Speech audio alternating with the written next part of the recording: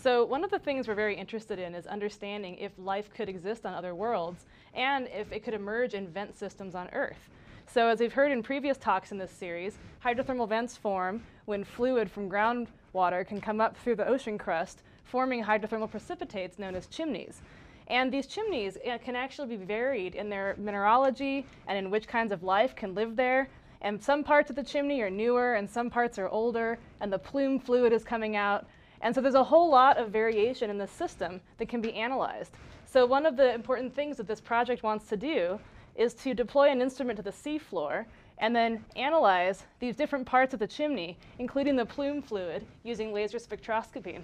And hopefully by understanding which minerals are here, taking samples of those to analyze in the lab, and then taking cores of the solid phases to look at what minerals are present, we can understand if life might be living in these systems, preparing us for eventually taking a similar device or a payload to understand life on another planet.